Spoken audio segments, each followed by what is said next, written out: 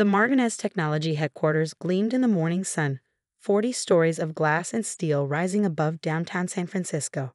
I stood in my father's office, staring out at the city sprawl while he delivered the news that would change everything. "David, you have to understand," he said, not meeting my eyes. "The board needs someone with more traditional qualifications." Traditional qualifications? I turned from the window, my voice tight. "I have a PhD in computer science from MIT. I've developed 3 of our most successful security protocols. And Michael has an MBA from Harvard," my father countered, shuffling papers on his desk. "He understands the business side, the financial aspects." Michael, my cousin, who'd spent more time networking at country clubs than learning about technology, who'd never written a line of code in his life. And now he was taking my position as Chief Technology Officer. "This is about the quantum encryption project, isn't it?" I asked quietly. Dad's shoulders tensed. "Your ideas are too experimental, too risky. Michael has a solid plan for conventional security solutions that our clients understand." "Conventional solutions won't protect against quantum computing threats," I argued. "Within 5 years, every current encryption method will be obsolete. My system is theoretical and untested." He cut me off. "The board has made their decision. Michael takes over next week." I stood there, absorbing the betrayal. I'd spent the last 3 years developing a revolutionary quantum-resistant encryption system. While other companies focused on conventional cryptography, I'd seen the future, a future where quantum computers could break any traditional security measure in seconds.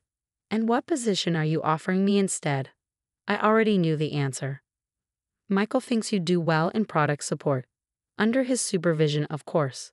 Product support, a glorified help desk role purporting to my younger cousin, the same cousin who used to beg me to help him with his basic programming homework. "I see." I reached into my pocket and pulled out a USB drive. "Here's my final report on the quantum encryption project. Everything we've developed so far." Dad took it, looking relieved that I was being reasonable. "Good. You'll help Michael understand the technical details during the transition." "No," I said quietly. "I won't." He looked up sharply. "David?" I quit. The words hung in the air between us. My father's face reddened. "Don't be dramatic. This is your heritage, your future." "My heritage?" I laughed without humor. "Grandfather built this company on innovation, on seeing beyond the conventional. He would be ashamed of what you've turned it into." "How dare you?" "I'll have my resignation letter on your desk in an hour. Good luck explaining to the board why your top developer left just as quantum computing threats are becoming real."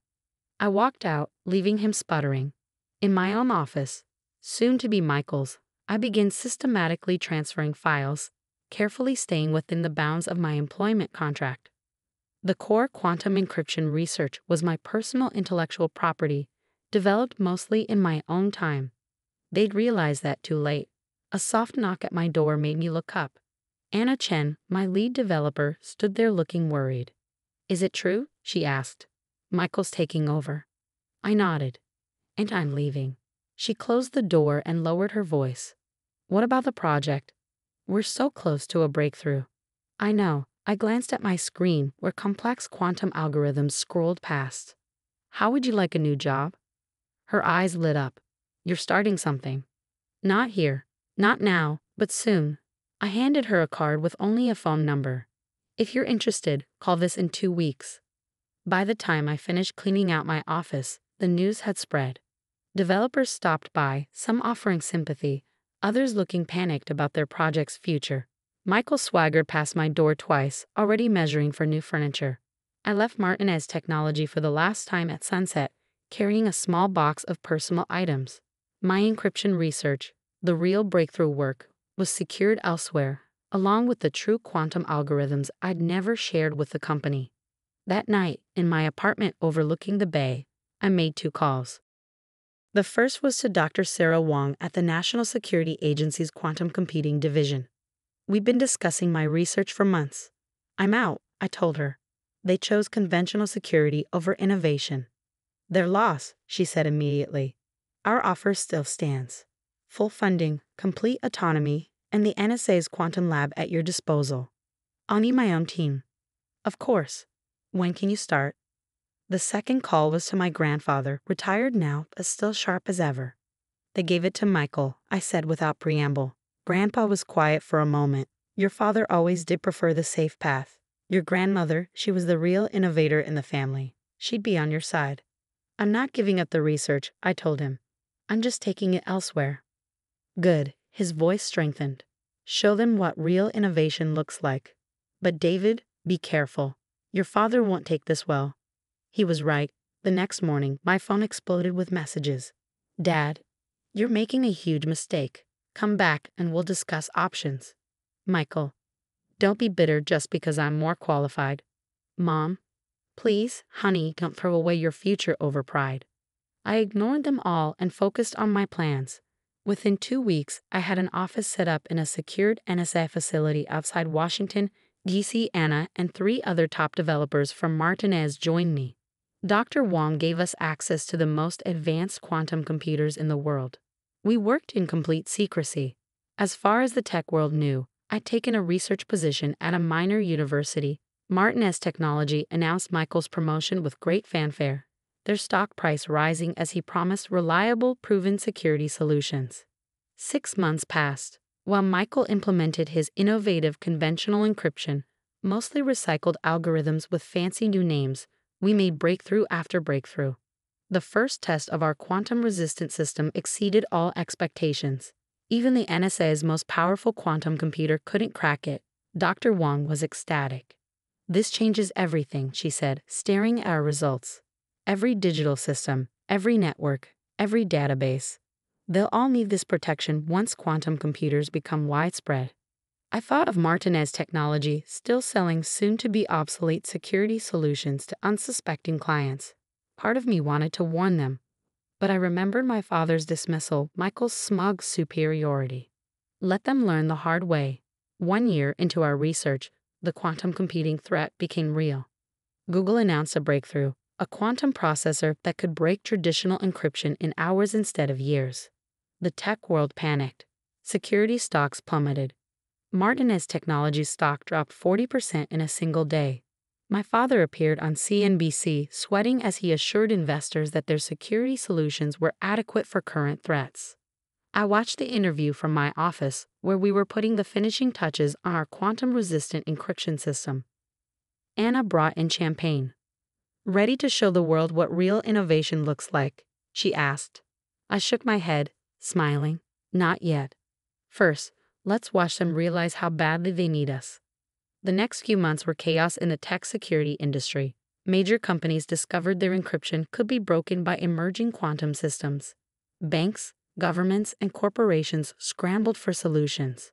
Martinez Technology, under Michael's leadership, announced a quantum security initiative that was nothing more than minimally modified classical encryption.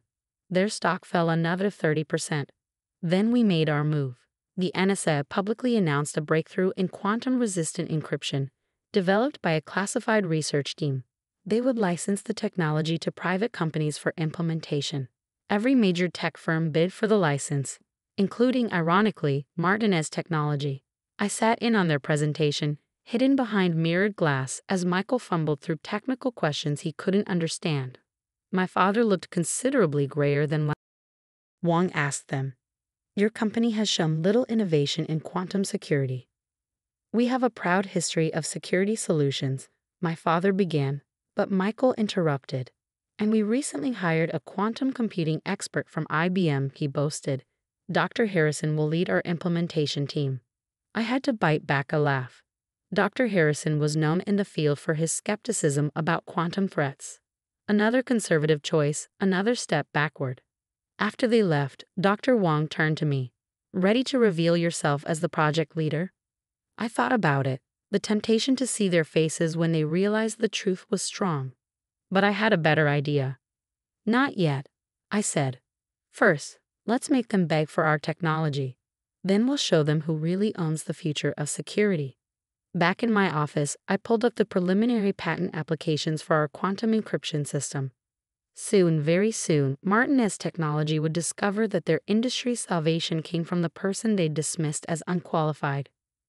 But first, they would learn just how vulnerable their conventional wisdom had left them and their clients. I opened my laptop and began typing a message to Dr. Wang, outlining the next phase of our plan.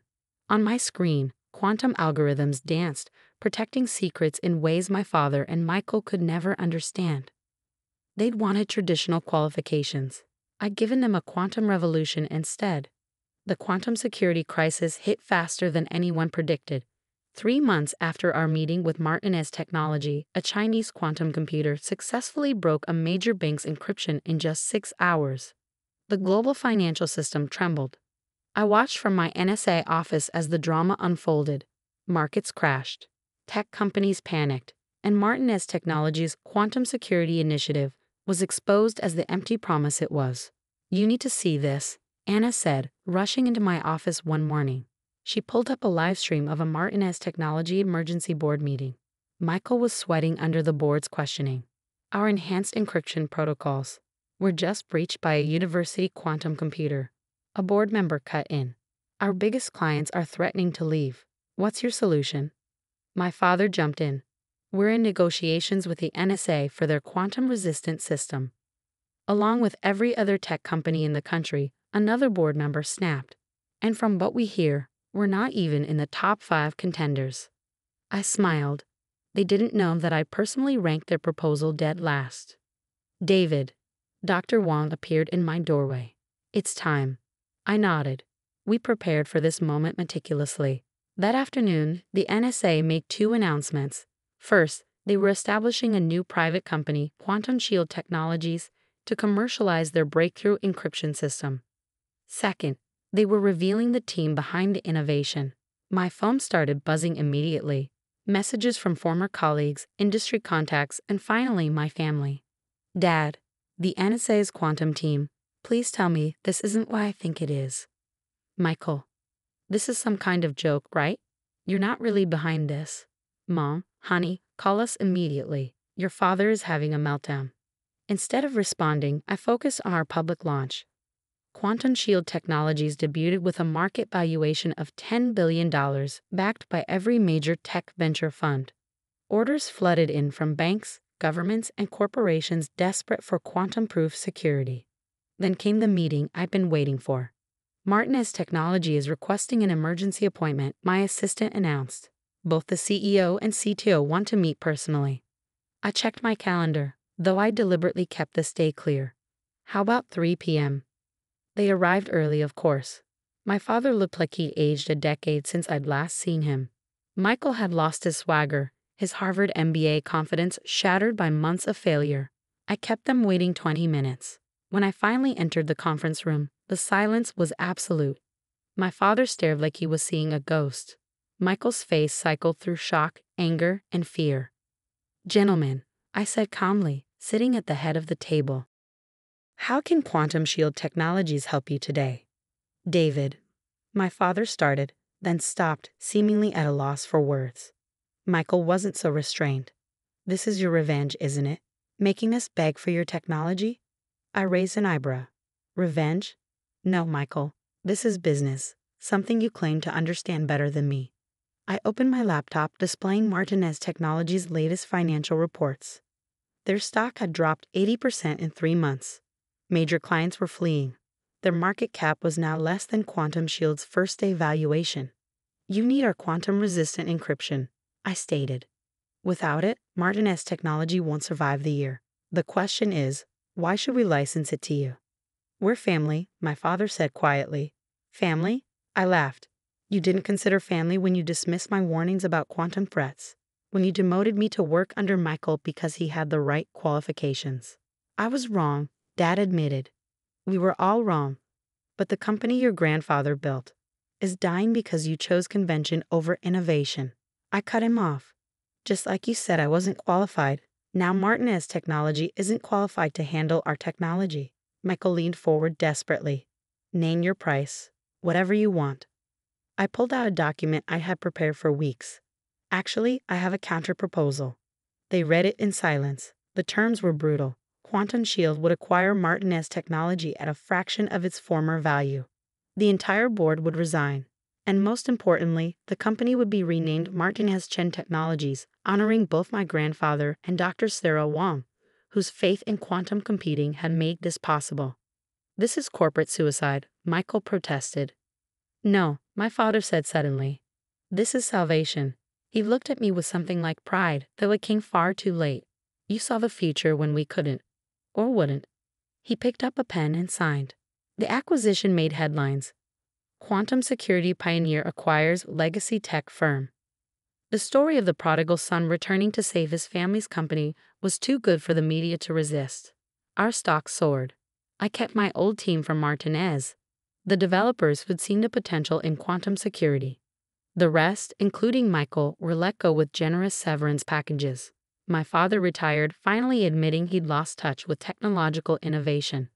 But before he left, he asked to meet privately. In his old office, soon to be renovated into a quantum research lab, he handed me a letter. "Your grandmother wrote this before she died. She made me promise to give it to you when you proved us all wrong." The letter was brief but powerful. "Dearest David, innovation isn't about degrees or qualifications. It's about seeing beyond the horizon, about believing in possibilities others dismiss. Your grandfather built this company on that principle, though others have forgotten. Don't let them clip your wings. Soar higher than they can imagine. All I love, Grandma." I had it framed and hung in my new office, next to our first quantum encryption patent. A year later, I stood in that same office, watching the sun set over San Francisco. Martinez Chen Technologies was now the world's leading quantum security provider.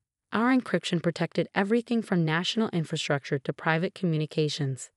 Anna knocked on my door. "The new quantum lab installation is complete. Want to see?" I followed her to what had been the executive floor. Now it housed the most advanced private quantum research facility in the world. Young developers, many straight out of college, chosen for brilliance rather than credentials, worked on the next generation of security innovations. Dr. Harrison came by earlier, Anna mentioned casually. "The one Michael hired to lead their quantum team? He wants a job." I smiled. "Put him in product support. Under your supervision, of course." Later that evening, I received an unexpected email from Michael, his first contact since the acquisition. "You were right. About everything. I never understood what real innovation meant. Watching you transform the company, seeing what you've built, Grandfather would be proud, not just of the success, but of how you achieved it. Through vision, not politics. Through innovation, not tradition. I'm sorry for my part in pushing you out, though maybe it was for the best. You built something far beyond what Martinez technology could have become." Michael. I thought about responding, but instead turned back to my work. On my screen, new quantum algorithms promised even greater breakthroughs. The future wasn't in corner offices or business school credentials. It was in seeing what others couldn't or wouldn't see. My grandmother had understood that. Now finally, so did my family. A notification popped up. Another major bank's encryption had been broken by quantum computers. Their stock was plummeting. But they were already calling, desperate for our protection. I typed a quick message to Anna, ready for the next revolution. Her response came immediately. "Born ready, boss. What's next on the horizon?" I smiled, looking out at the city lights. The quantum age was just beginning, and we were leading the charge. Not bad for someone they said wasn't qualified. Sometimes the best revenge isn't proving others wrong. It's proving yourself right so thoroughly that they have no choice but to acknowledge it. And as I watched our quantum computers process impossible calculations, protecting the digital world from threats most couldn't even understand, I knew we'd done exactly that. The end.